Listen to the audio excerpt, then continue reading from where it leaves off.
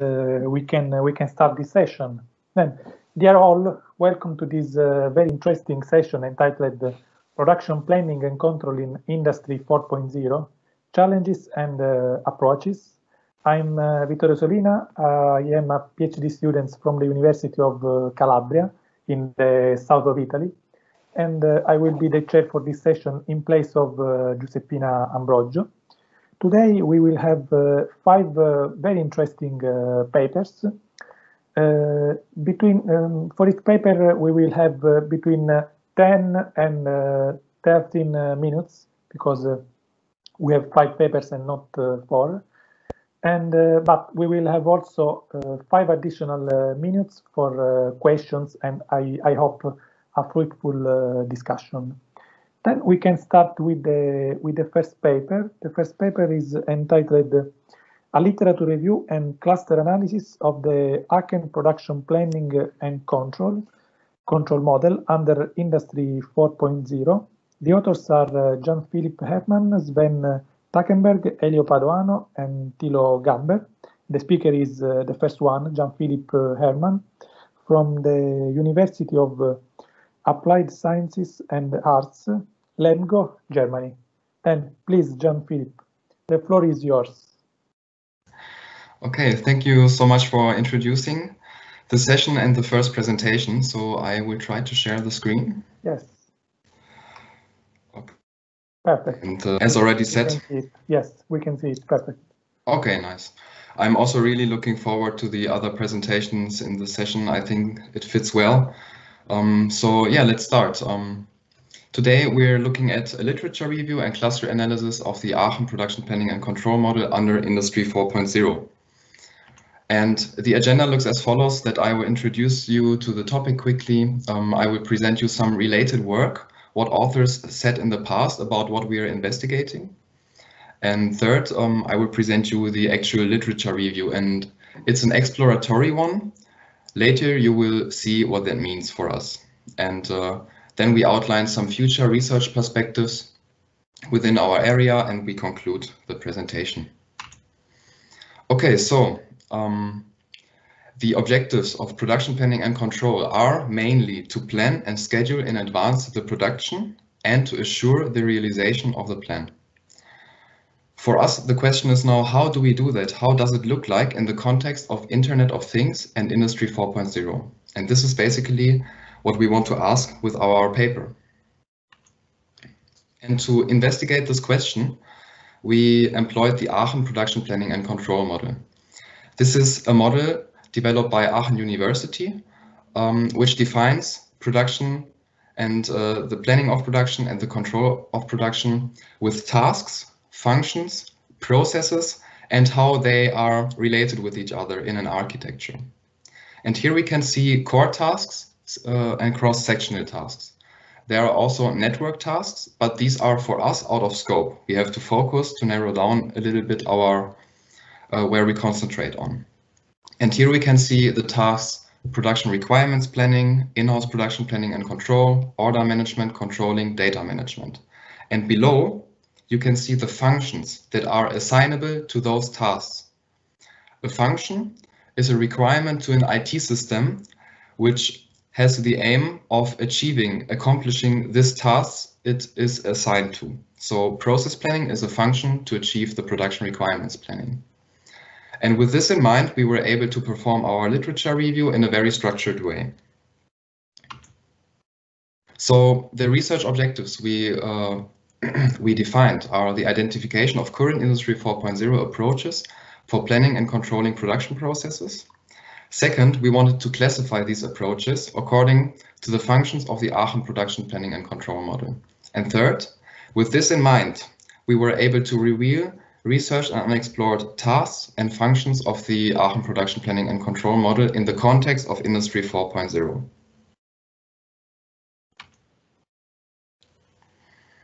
In the past, some authors stated some concepts about this. So for example, one author said regarding production planning, it will benefit from low delay, and we will have high quality and actuality of production data. So we can employ so many smart devices, sensors, and so on in our production that this will be true. And also they forecasted that production requirements planning and in-house production planning and control will have short planning horizons, high flexibility through intelligent approaches like multi-agent systems and so on, and we can perform dynamic planning.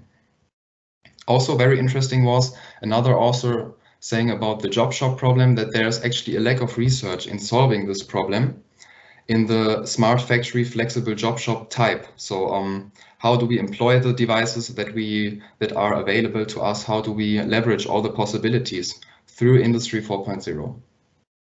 And of course, also nowadays, it's very popular to apply machine learning and artificial intelligence in many different areas, and also here. In addition, with multi-agent systems, they are stated as promising approaches for the future in the context of production. So let's look at the literature review. We considered conference papers and journals published in the period from 2014 to 2019. The databases we used were for the English search, for English search terms, Google Scholar, ISI Web of Knowledge, IEEE. And for the German search, also Google Scholar, Bielefeld Academic Search Engine, BASE, which is another German one, and WISO. And when we got our search results, we sorted them not by publication date, instead by relevance. So relevance has always been an option that the search engines gave to us, which we could click. And this is what we used. Then we used as search terms, as search strategies, production, or as an operator, manufacturing, or shop, and again as an operator, planning, control, scheduling, and Industry 4.0 or Internet of Things. We used Industry 4.0 and Internet of Things because we wanted to prevent geographical bias. For example, we assumed, okay, Industry 4.0 will probably be used much more in the German area, in German-speaking countries or in Europe. Instead, Internet of Things has a very global focus. This is why we incorporated both of these terms. And as I said before, it's an exploratory literature review. That means we conducted 2 search iterations, where we, in the first search iteration, started with some articles. Actually 20 studies we included for a qualitative synthesis, and we optimized our coding scheme, our search terms, and all of the stuff to have a better second iteration of searching. And ultimately, we were able to include 48 studies in the qualitative synthesis.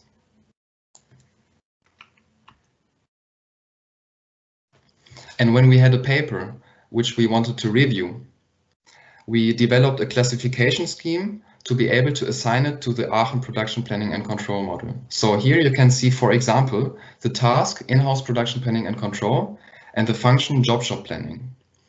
We, as a team of researchers, broke down this function job shop planning into components. We called it components, which describe well the function.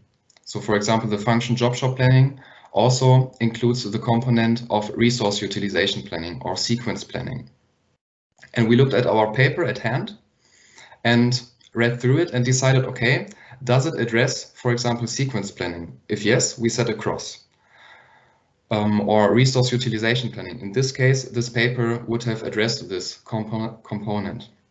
And then we computed a score of coherence. For example, in this case, we have 3 crosses set, which is the same as the strong coherence. And this is how we assigned papers to the Aachen production planning and control model.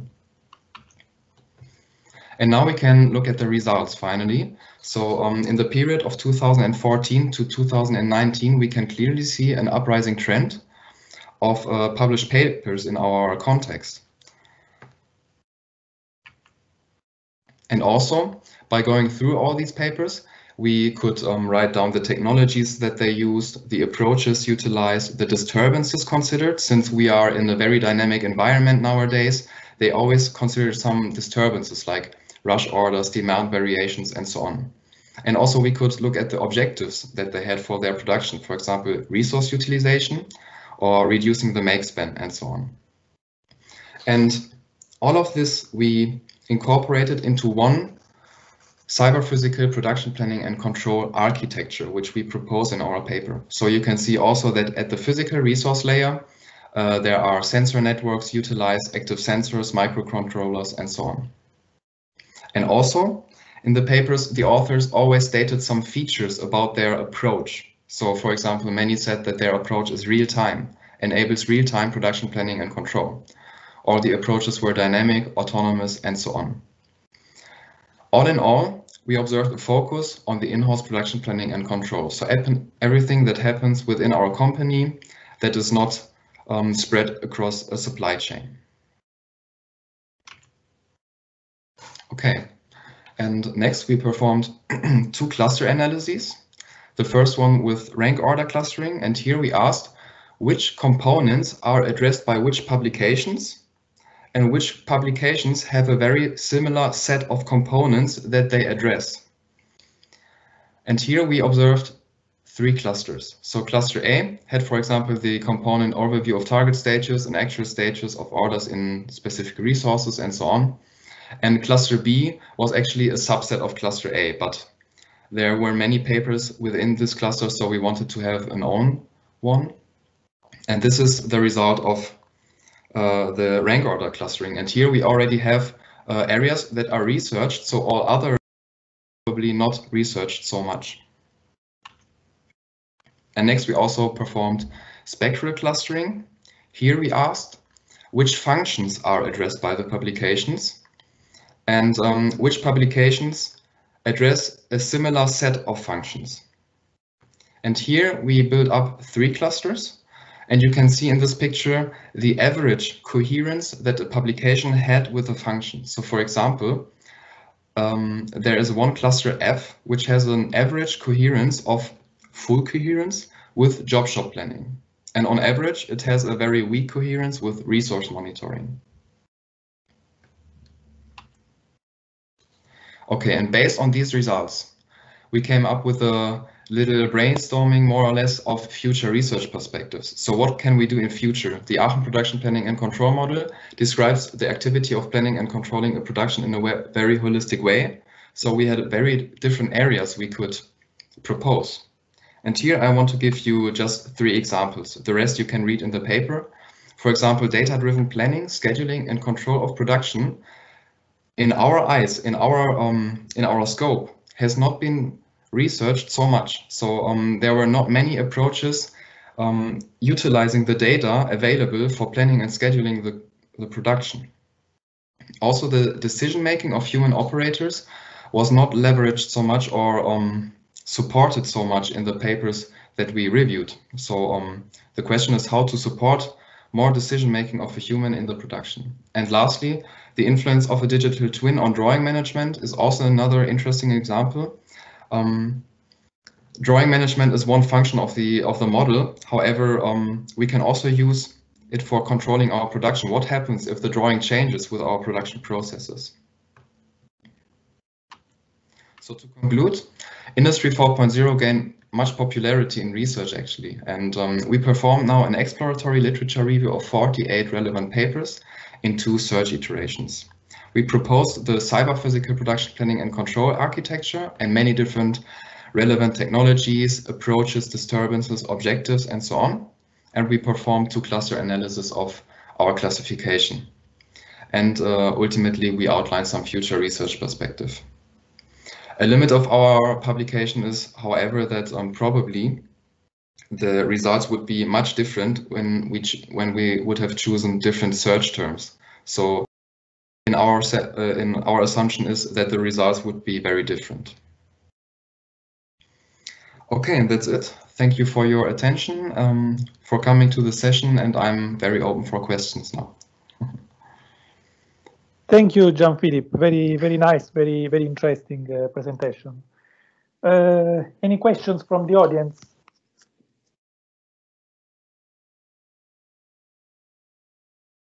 Yes, I can see a raised hand from Maria Anna. Please. Yeah, thank you for the nice presentation, Jan. I was wondering if you did distinguish between the German and the English papers. Like you said, you had 48 papers. and I was wondering how many were in German. Yes. Oh, I can't tell you how many actually were in German. Not so many, but it was one set of papers. We didn't distinguish. Okay. Thank you.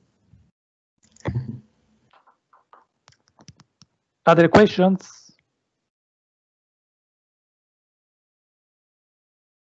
I have one question. Oh, yeah. I can see Sameh, Saad. Please, Sameh.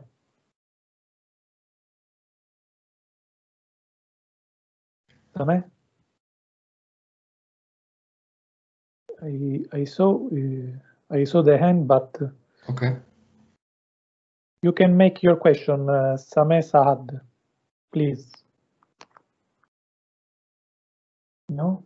Can you hear me now? Okay, yes. Good. Right. Thank you very much for the very structured literature review for the topic. It was really nice laid out and very nice to follow. Just one more question, please, if you could. Have you identified then the future research? What should be then? Future research is outlined in the propositions, what could be done in the different areas. But also in our case, we would like to do some more research with different search term combinations and so forth. So we wanted to go into detail in certain areas like job shop planning, job shop problems, and so on. These are actually the areas of research that we want to conduct in more detail. However, there's one chapter also in the paper which gives you many different suggestions of future research perspectives, what could be done, a course of action, and so on. Wonderful. Okay. Thank you, Jan. Thank you. Thank you. I have just one question.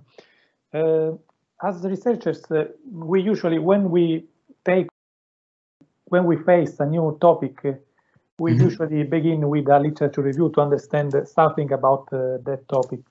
And after this literature review, did you plan to write something about, I don't know, an optimization model to plan the production according to the Industry 4.0 context? What about your future ideas about this topic? I mean to write something to be included in the future in this review. Actually, on purpose, I highlighted that the human operator is not supported so much. So in future, I would like, if possible, to investigate more how to support the human operator as a decision maker and to make him more autonomous in an Industry 4.0 environment. Oh yeah, perfect. Good idea.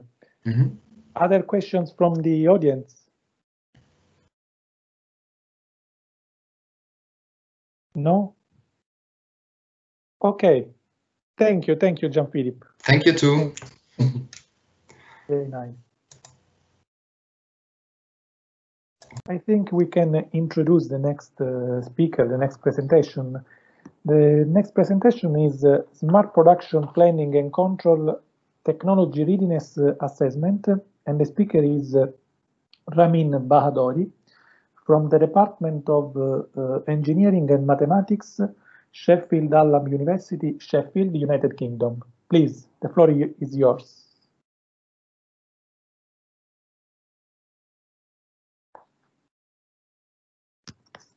Ramin? Can you see my presentation? Oh. Okay, yes. I can hear you and I can see your presentation, your screen. Everything is perfect. Yes, it's good. Good afternoon. My name is Ramin from Sheffield Hallam University, UK, and today's topic that I'm going to talk about is a smart production planning and control technology readiness assessment. The main objective of this research work is to propose a smart SME technology readiness assessment (SSTRA) methodology to support SMEs to examine their current state of technology readiness toward Industry 4 production planning and control point of view. The rest of the presentation is organized as follows. First, detailed explanation of SSTRA methodology will be outlined. Next, the hierarchical requirement model for a smart production planning and control will be proposed. Later, the application of the SSTRA in a real industrial case study will be presented. and then the presentation will end with the overall conclusion and future work. Briefly, can be recognized as an integrated framework based on closely coupling several techniques and methodologies to enabling SMEs to examine their level of technology readiness to implement Industry 4.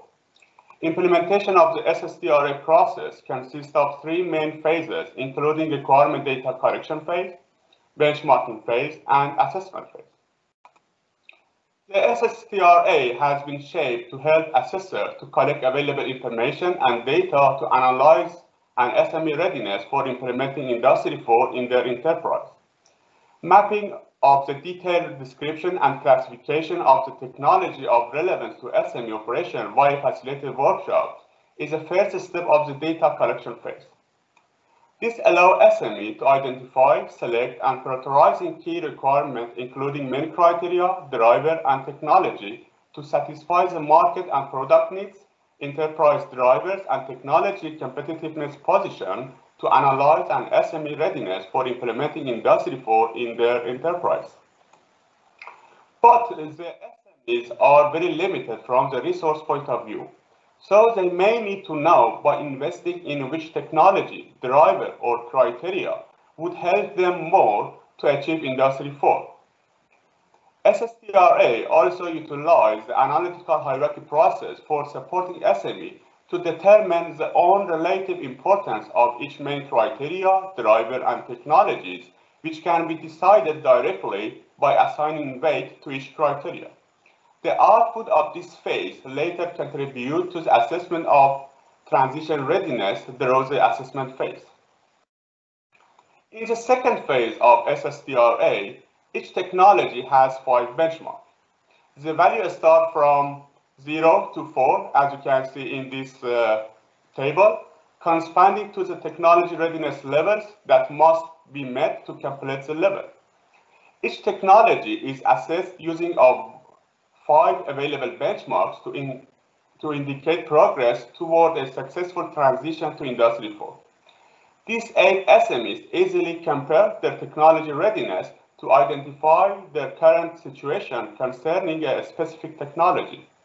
The output of this step is used in the assessment phase to measure the SME transition readiness. In the assessment phase, the assessors benefit the output from the prior phases to evaluate the SME transition readiness.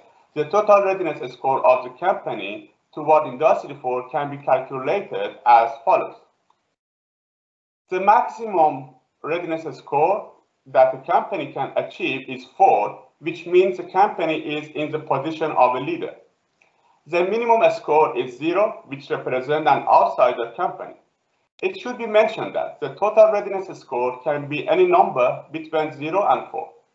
The following classification also can be considered, in which the boundary between the outsider with beginner and experience with the leader are logically considered to be narrow.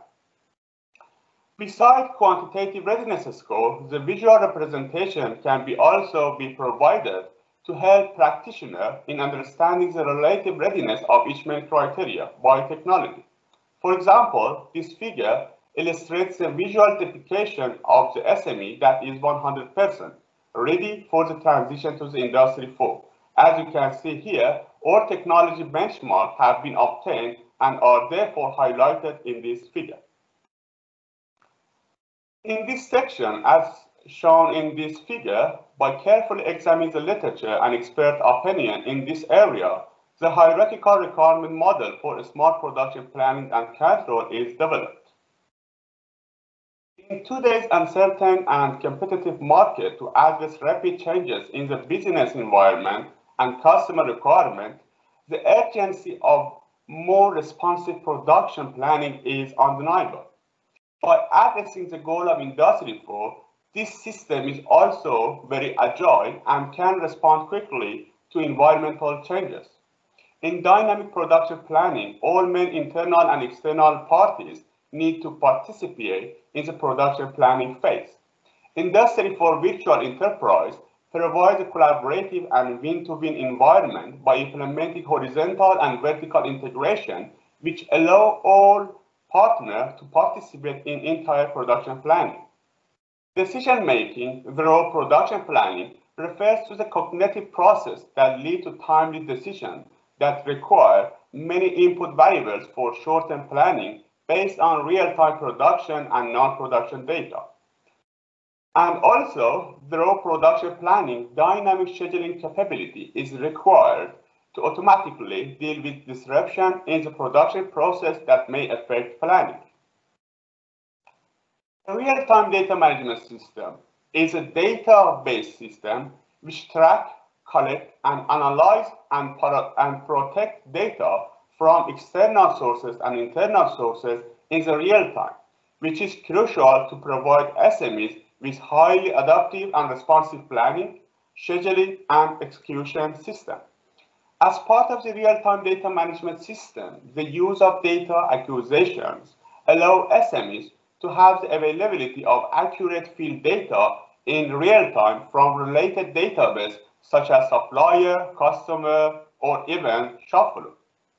The real-time data management system also needs to focus on the management and optimization of production planning and control process by analyzing the historical data, discovering patterns, and taking action to deal with issues.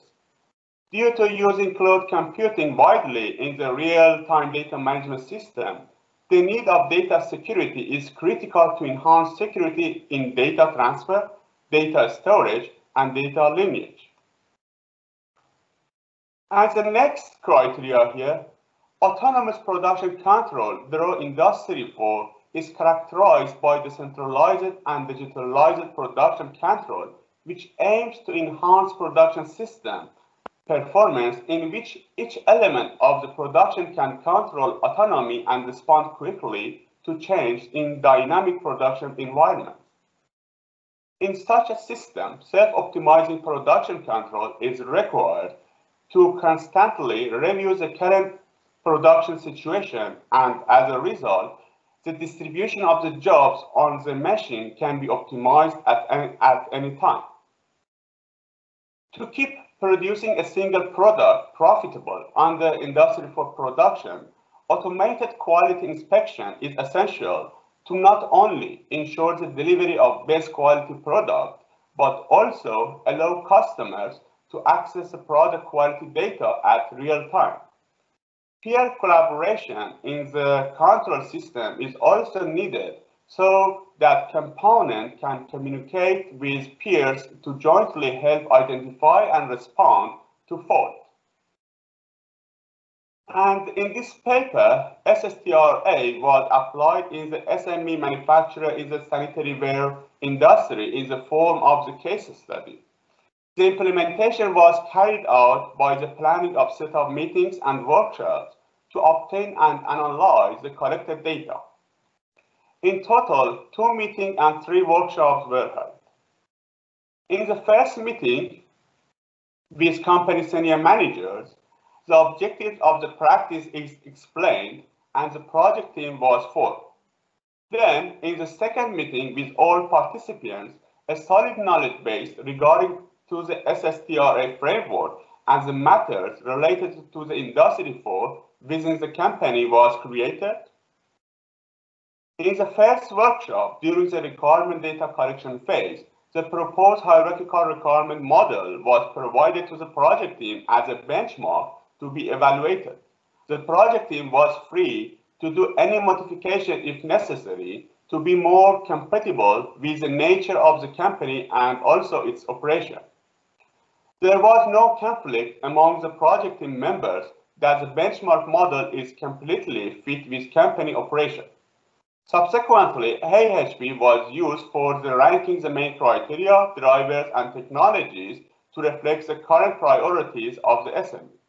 And finally, as you can see here, the output of this phase was documented to be used through the assessment phase.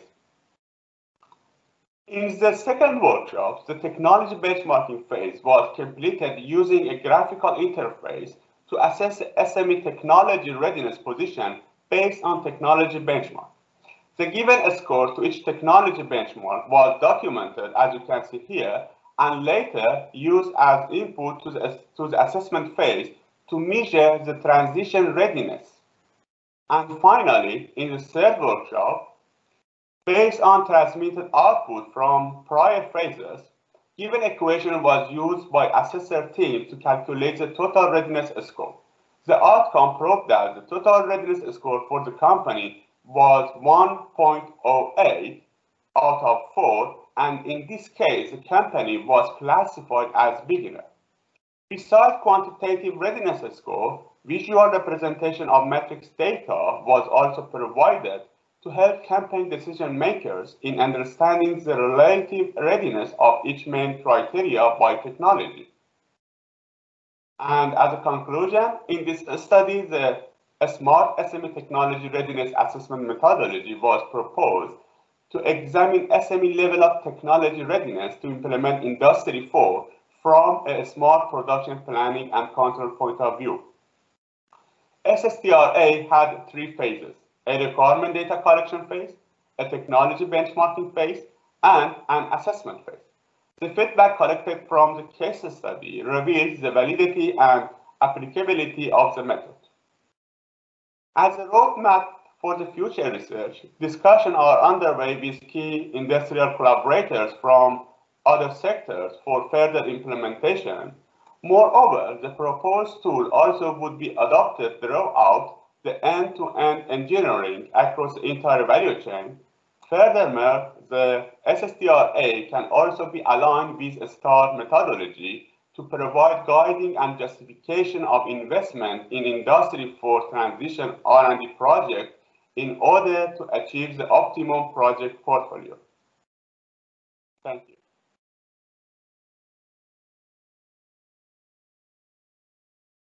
Thank you, Ramin. Very, very nice, very clear presentation. Any questions from the audience?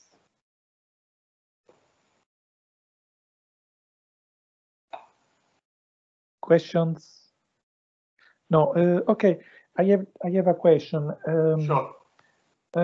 In one of your slides, I saw blockchain and a number 1. What do you mean?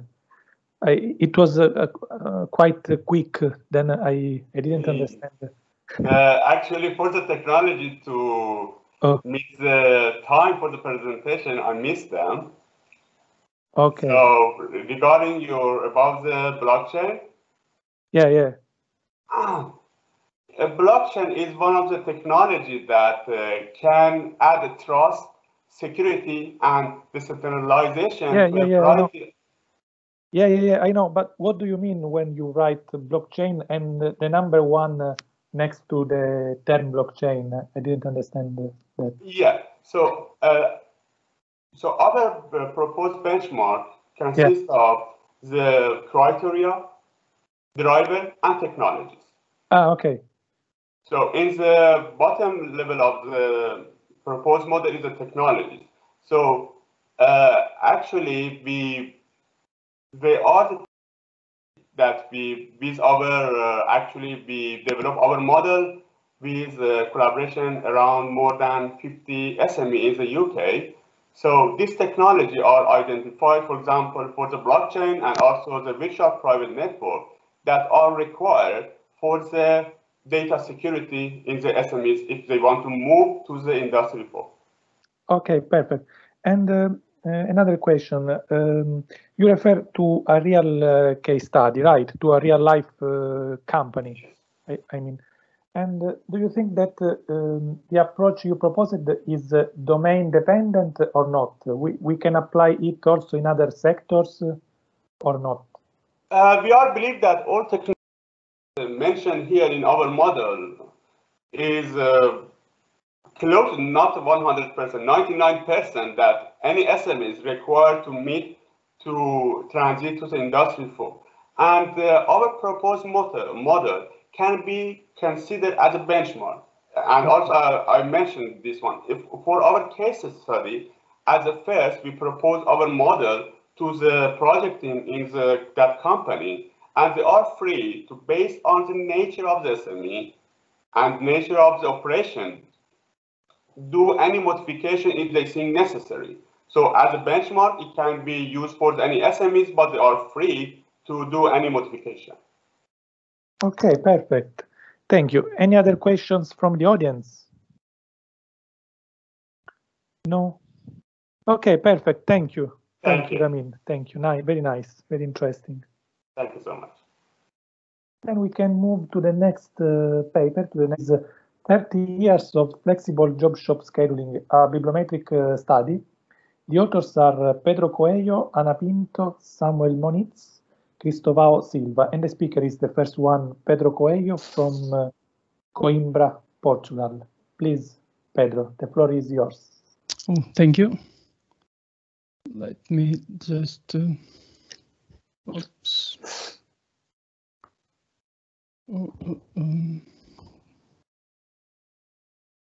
Sorry, one minute. I'm having some issues again with my presentation.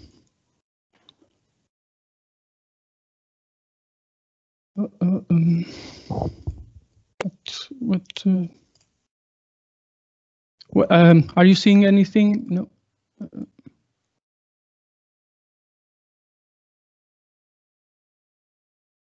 I saw something. You saw something? Yes, yes.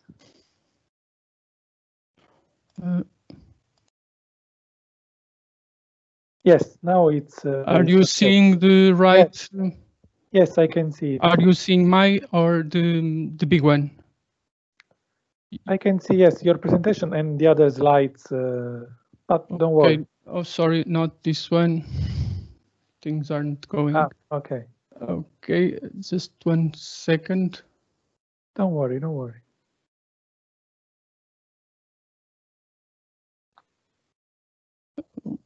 Okay, this is not it either.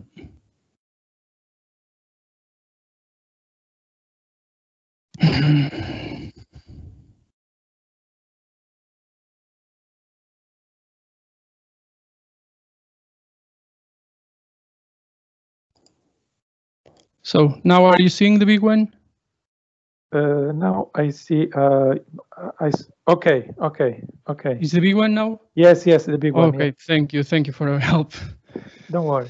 Okay, so I'm Pedro Coelho. I'm a PhD student in the doctoral program of mechanical engineering in the University of Coimbra. So I'm new to the Industry 4.0 community, and I'm glad to be here presenting my work titled 30 Years of Flexible Job Shop Scheduling Bibliometric Study. So this work had been done under the orientation of my supervisor, Cristovao Silva, and with the collaboration of Ana Pinto and Samuel Moniz. So in this presentation, I will start with an introduction. I will show you the used methodology and then the results. First, a global analysis, more quantitative, after an analysis based on a conceptual structure. I will finish with some concluding remarks. So the Industry 4.0 production paradigm introduced new perspectives in scheduling. So there's the need of an holistic viewpoint, demand online, real-time, and reactive methodologies. For some authors, flexible job shop scheduling problem research is one of the bases to tackle these emerging scheduling problems. So let me just try to define the problem for those who don't know. The flexible job shop scheduling problem is an hard combinatorial optimization problem. It can be presented as a set of jobs consisting in a number of operations to be processed in a given order. So each operation must be processed in a machine from a possible set of machines, and there are some restrictions. Each machine can just process one operation at a time, and it cannot be interrupted. So the goal is to assign operations to machine and sequencing them so that an objective function is optimized. Well, motivated by the 30th anniversary of the publication of the seminal work of Brooker, I look at the problem trying to understand how research in flexible job shop scheduling problem had been evolved over the recent years, and I was trying to establish kind of future directions. So the future directions were also for myself, because this is part of my PhD work. The main question that I was, when I thought about the changes that were happened, is if it was the research keeping up with the challenges and technologies associated with this new paradigm related with Industry 4.0. So to address this question, we have applied some bibliometric methods, and in the way a body of research established, which is, well, it was a beginner guide or for starting studying the problem, and I think in the end it ended up to be some good body of research for anyone that wants to start studying flexible job shop scheduling problem. So our study follows the bibliometric methodology proposed by Zupik and Carter. First, we start with the study design. How have the research evolved in the last years was my main goal, and if it was keeping up with the challenge and technologies of the Industry 4.0. So to choose the bibliometric methods, I've used the descriptive analysis, some co-citation networks, and then I look at the most common used keywords that had been gathered from the Web of Sciences on January. General search by topic was performed using keywords, like the keywords were flexible, job, shop, and scheduling. So I chose only articles. I don't use proceedings or reviews. I chose the one in the English, and in the end I had 952 articles. That analysis was made using Bibliometrics, an open source software programmed in R, and I also used SeedSpace. The keywords were pre-processed, and I took some plurals and similar meaning words were aggregated into a single primary term. So then I used some bar graphs, tables, and histograph to show my findings. The results of the study are presented in 2 steps. So the first step presents a descriptive analysis, something more quantitative, and the second step is mainly focused on the conceptual structure. And here I was trying to find some trends and if it shows the evolution of keywords in the last years, seeking to detect some emerging concepts connected with Industry 4.0. So the results underline a significant growth in the last year. The annual number of citations shows an exponential growth, and the number of publications also follows this tendency. So despite the 30 years, this field shows no sign of stagnation or decline.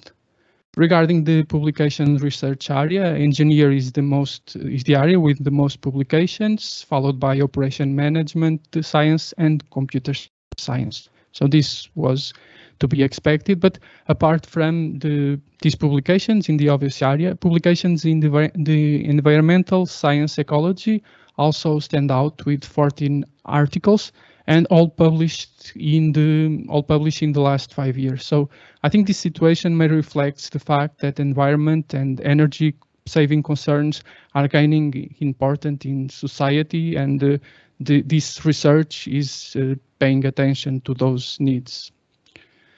So from the rank of the most relevant countries, it can be seen that China and Iran dominate, at least in the number of publication, all the other countries, and China itself published more than 50% of the collected articles.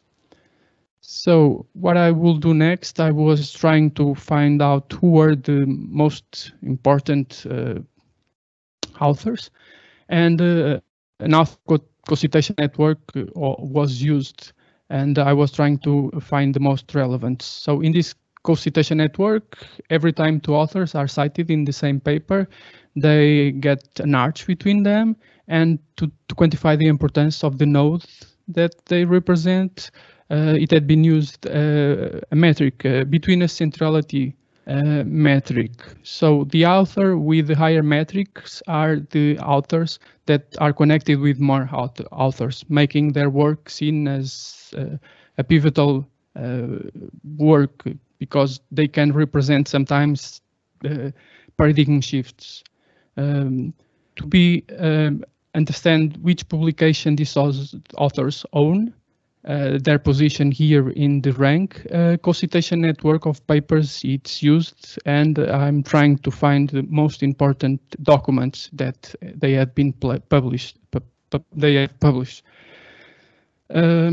So first, I noticed that most of the articles in the rank of the highest betweenness centrality papers are also the most cited papers.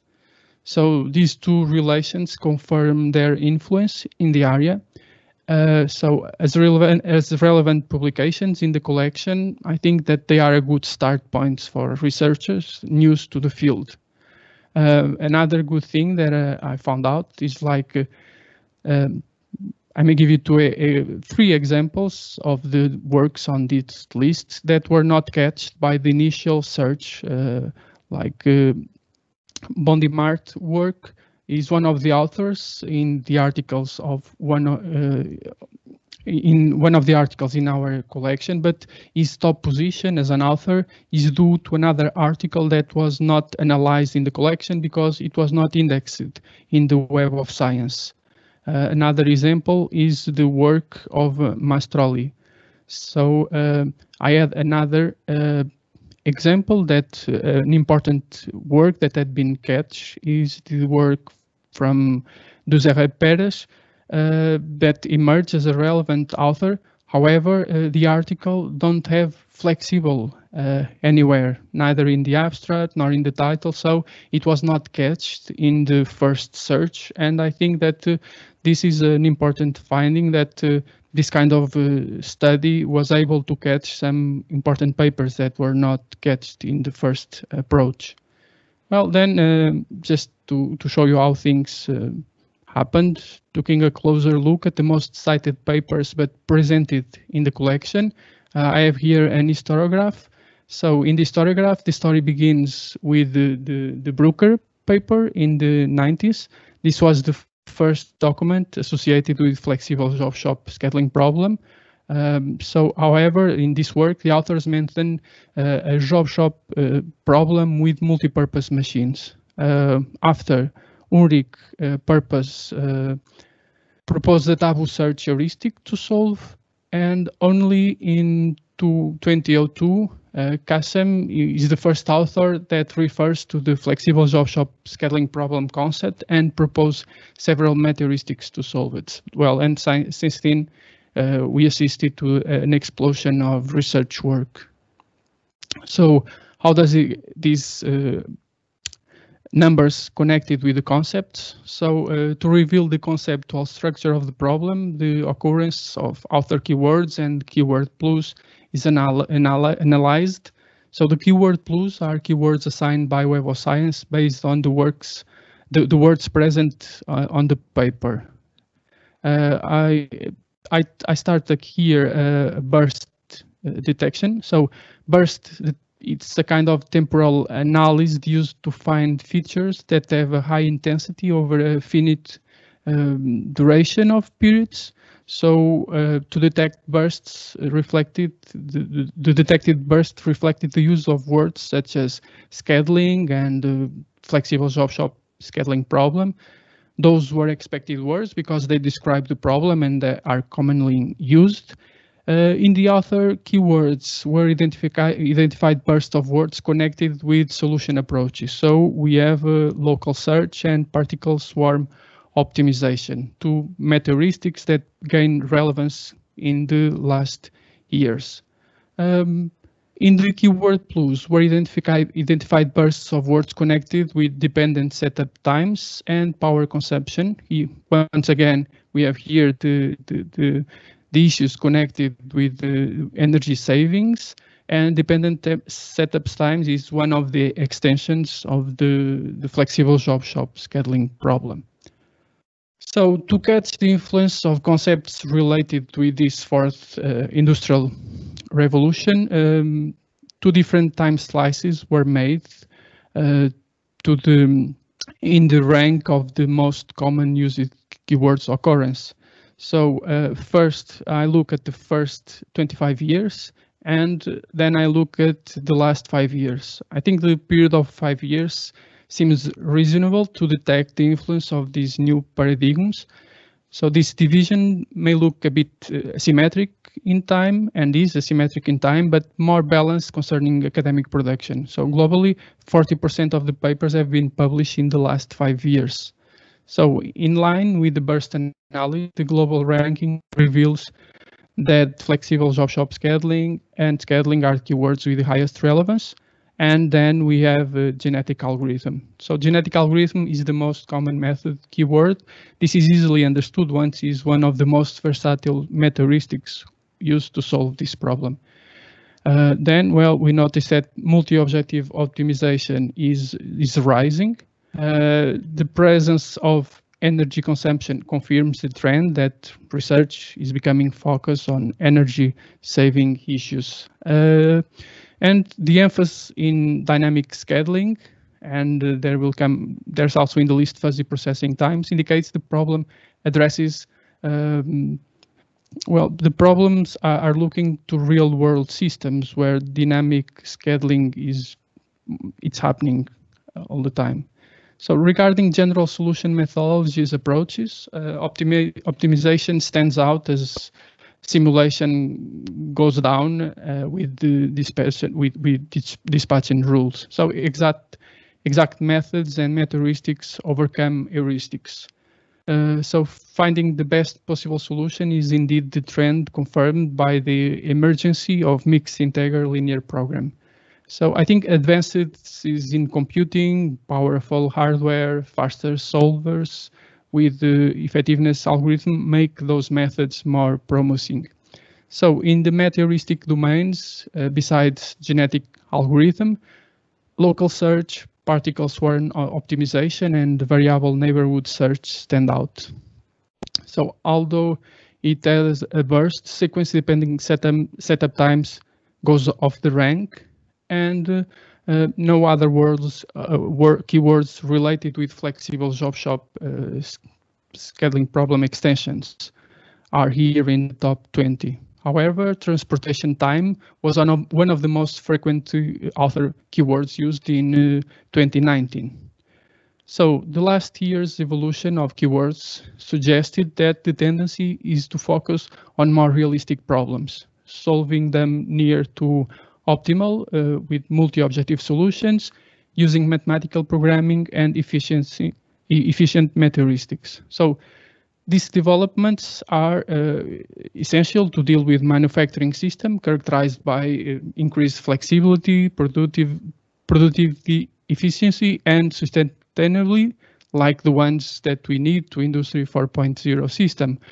But focusing on Industry 4.0 system, the word didn't show up, but well, that should be expected because Industry 4.0 have similar strategic plans all over the world that are associated with the same production paradigm. So this lack of globality can justify its absence from the most common words. However, their related concepts are transversal and should emerge once in use. So the analysis does not expose words closely related with Industry 4.0 like decentralized and data-driven scheduling, big data, cyber-physical system, digital twins, or smart factories. Well, meanwhile, there's the simulation present, and it may be a bridge to the digital twin concept. So there is a development in the same direction as the Industry 4.0 paradigm. However, I think a greater convergence is needed. So I think that the use of these new concepts and technology can profoundly change the way of modeling and solving the problem. So finishing with my conclusions, some concluding remarks. So based on bibliometric analysis, the most influential authors and most relevant articles are providing solid basis for future researchers. Energy saving issues are gaining relevance, keeping up the world's global concerns. So the addressed problems are becoming more complex, reflecting real world systems. The exact methods and meta-heuristics are taking advantage of technological progress in multi-criteria decision-making solutions.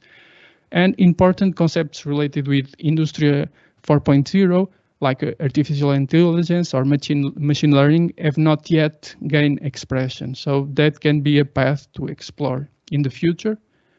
And that's all. If you have any question, I'm pleased to answer it. Okay, thank you, Pedro. Very, very interesting, very, very clear. Any questions from the audience?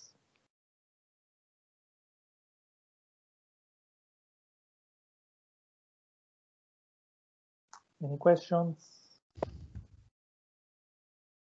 Okay, I have a couple of questions. The first one is, which software did you use for the co-citation network, the co-occurrence analysis? Because in the past, for instance, I used the VOS viewer, VOS viewer. I don't know if you know. Yes, yeah. Well, I crossed. To be honest, I recommend. Well, it had been a nice experience for me to do this work because I'm looking for a path for. I was looking for a path for myself, and it was really important. About the software, that co-citation, I use SiteSpace to use that network. It had been nice. Free? Is it free?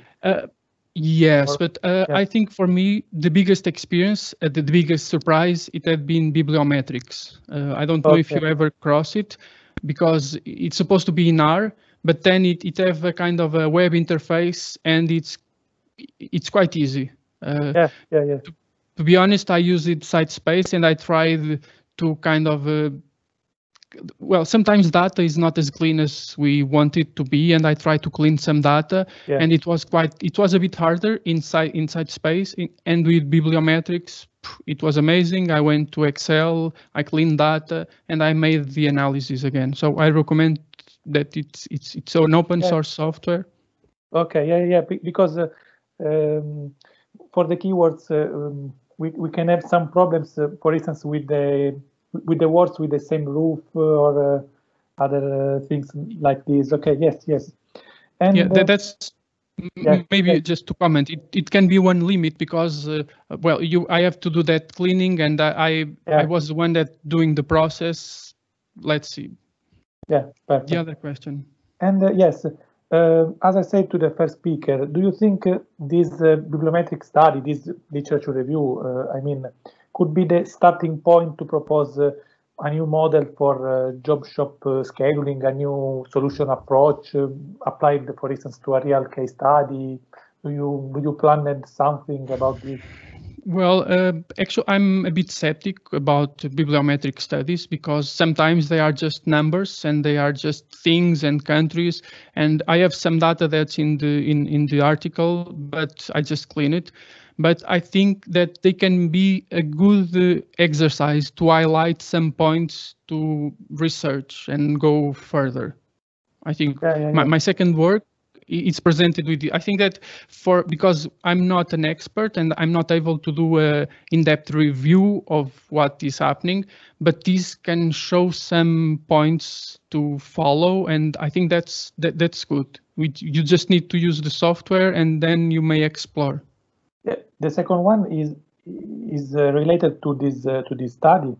It is a consequence of this study. The second paper you present today. Yes, yeah. Well, because I was looking at it and I start reading, and I saw that the problems are becoming more complex. And one thing that I was not looking, I did not. It did not emerge as I was expecting. It was the parallel processing, the use of parallel architectures to solve those problems. Because I think there's lots of meta-heuristics and genetic algorithm standouts, and I think that those we'll talk about that. But they have a natural parallelism. So I think that people maybe there's Industry 4.0. They are trying to solve their problems, but they are not using all the technology that could kind of helping them solve those problems. That's that's why I'm going to the next presentation, and that was yes. Any other questions? Yes. Okay, thank you. Then speaker is always Pedro Coelho, and the title of the paper is Parallel Meta-Heuristics for Shop Scheduling, Enabling Industry 4.0. Please, Pedro. Okay, let me try to. Now my problems again. 1 second.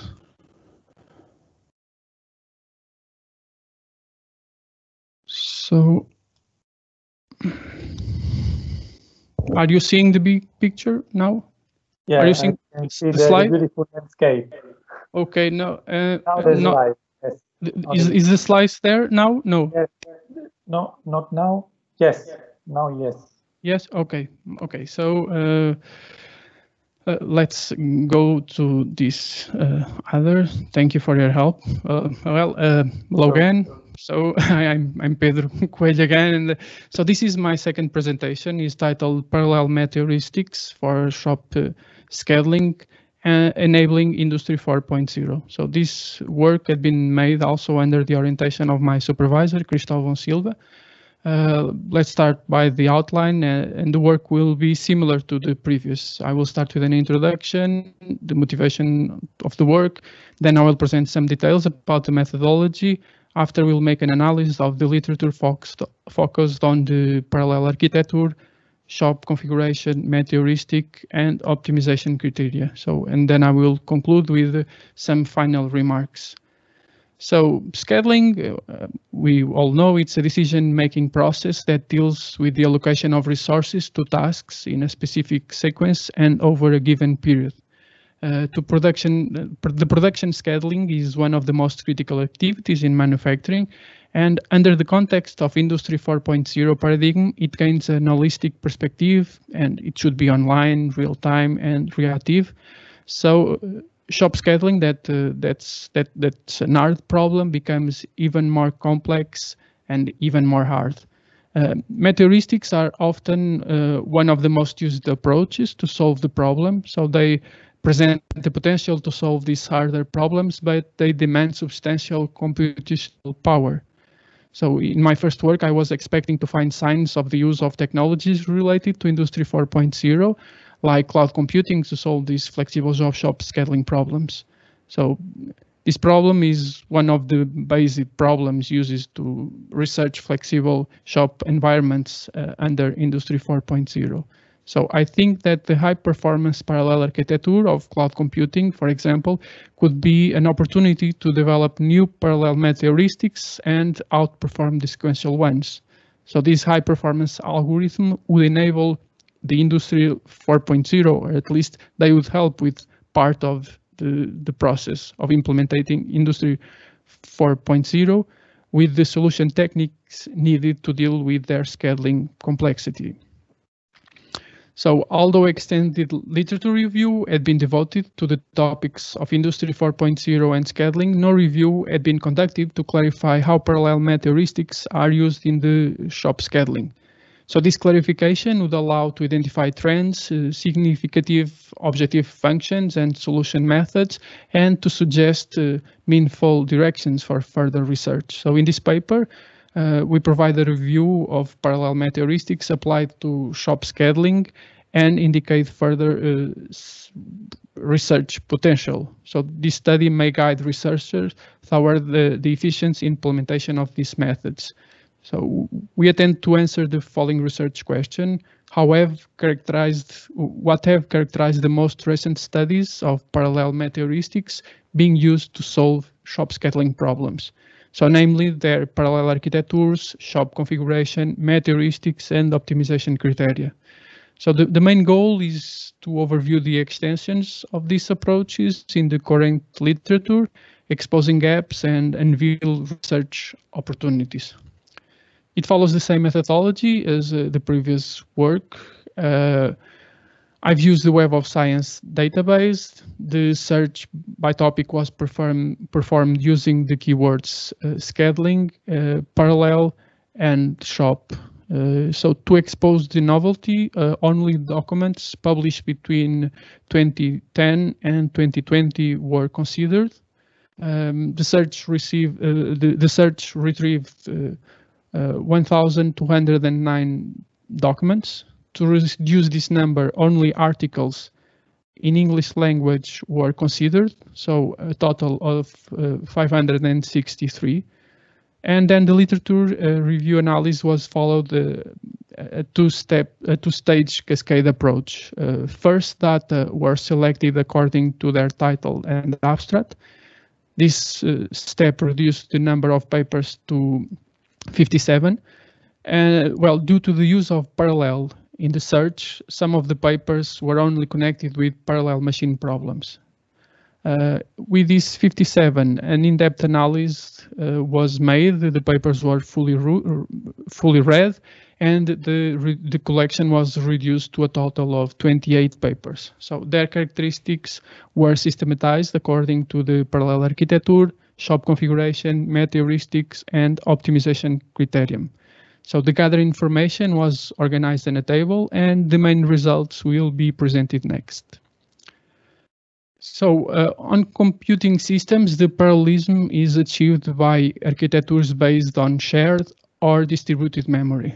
We classify the architectures into distributed, when is a cluster of CPU communicating through a network, multi-core processors in the case of a lower number of cores, processor sharing memory until 16 cores.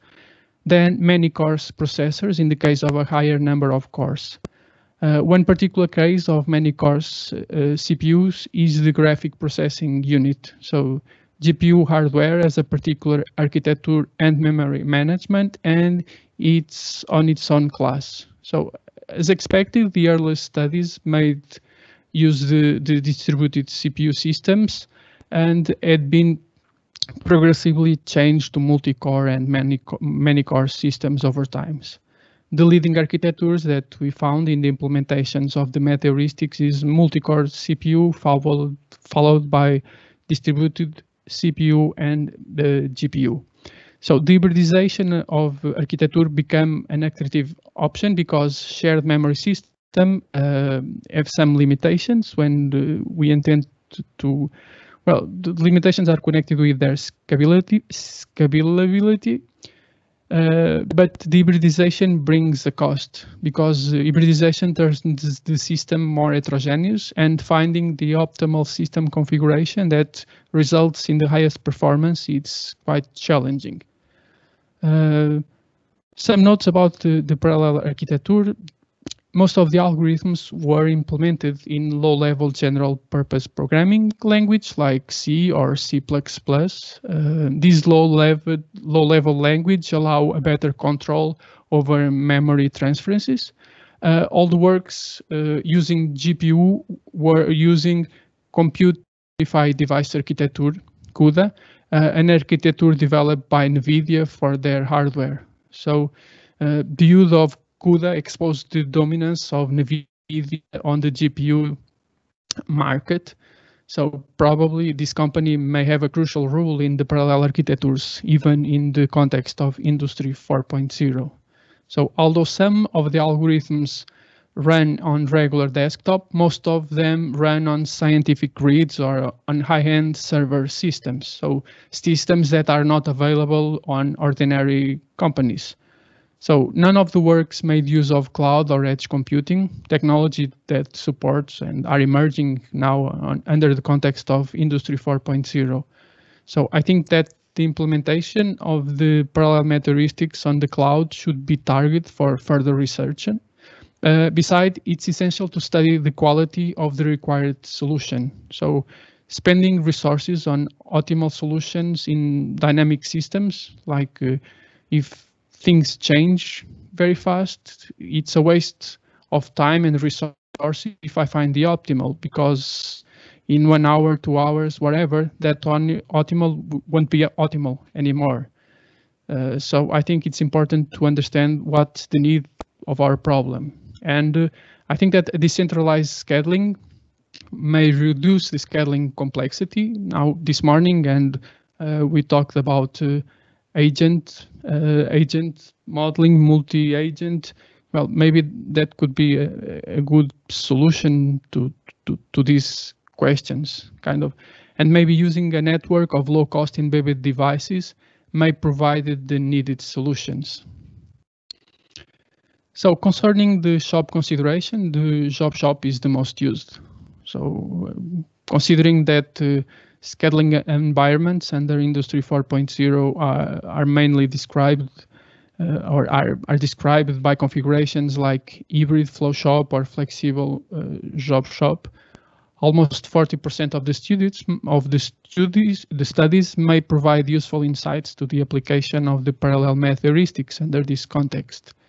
But besides flexibility, Industry 4.0 brings more dynamism. Only one author considers a dynamic model with new arrivals jobs after the scheduling execution time, so this area may need some more studies. Another issue is connected with multi-resource constraints, considered as one of the new scheduling perspectives, and they are not considered in any of the papers. So this highlights another critical gap that should be reduced in future research. So meta-heuristics can have a sequential process implementation, but they need to be fast and efficient, so parallel computing brings the opportunity of performance enhancing by running several tasks of the algorithm in parallel. Here, genetic algorithm and taboo search are the most present meta-heuristics, and then we have some hybrid algorithm, but most of them have genetic algorithm or taboo search as a base. So genetic algorithm is the most used meta-heuristic on shop scheduling. It's a population-based meta-heuristic, and due to its natural parallelism, it's a suitable candidate for parallel implementation. Genetic algorithm also allow a solution representation that's beneficial to data parallelism. So that way, this algorithm may take full advantage of the many core architectures. And on taboo search, the most time-consuming step is the objective function value calculation. Therefore, it's on this step that the algorithm parallelization improves the performance of taboo search. So regarding the optimization criteria, most of the sampled papers consider only one criteria. Most of them make spam.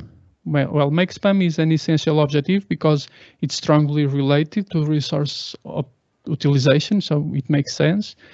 And the other criteria represented are cycle time, also related to the resource utilization, and tardiness, that is crucial to ensure on-time delivery to meet customer demands.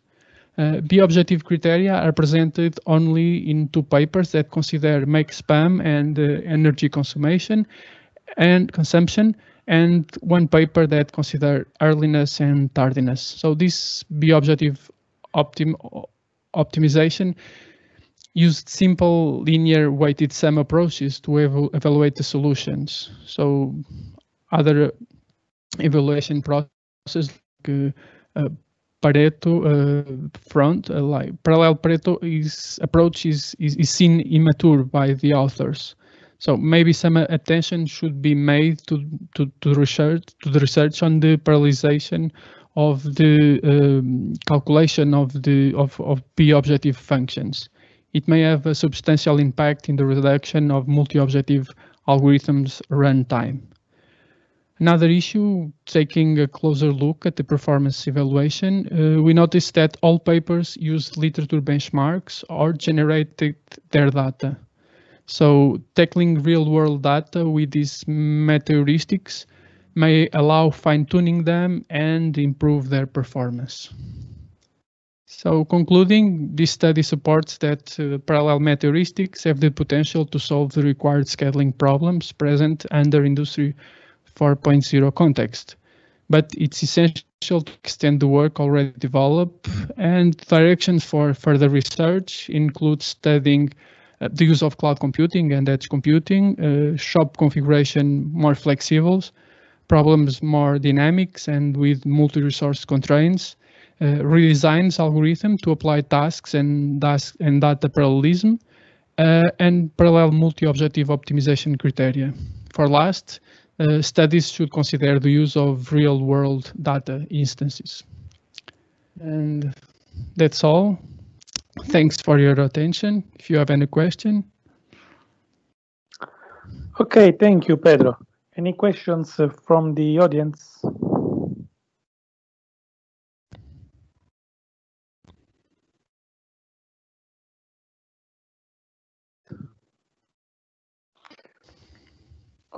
Okay, I have just one question.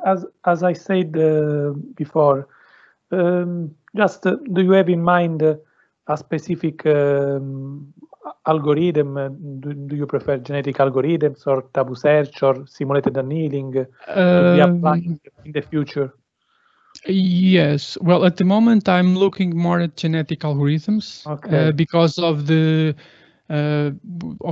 because there's data parallelism. So I need an algorithm because it's different when you have many cores to try to solve the problem. Instead, well, if you have 2 cores, you may give one individual or to each one of them. But when you have GPUs, you have so many cores, but that's important that they may be working all at once, and so data parallelism may be important to have them attack and do several processes over the same chromosome. So I would like to try. At this moment, I'm learning C++ and CUDA. So and then that will allow me to understand better how have a deep approach and understand the algorithm, and then try to improve them and apply them. So this is my goal for my next project. Okay, perfect. Other questions from the audience? Last chance, because we are closing this session. No questions? Okay, thank you, Pedro. Thank you. Okay, it was a very interesting session. Then, dear all, as chair of this very interesting, very important session, I would like your contributions, for your attention. And I think that today we have all learned something new about Industry 4.0, about production planning, scheduling, and so on. And I think we can close, then enjoy the next session of this beautiful conference at 4 p.m., I think, yes. And enjoy the next day of this wonderful conference, then tomorrow.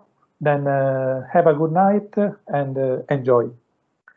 I hope to see you also in person in the future. I mean, bye and have a good night. Bye.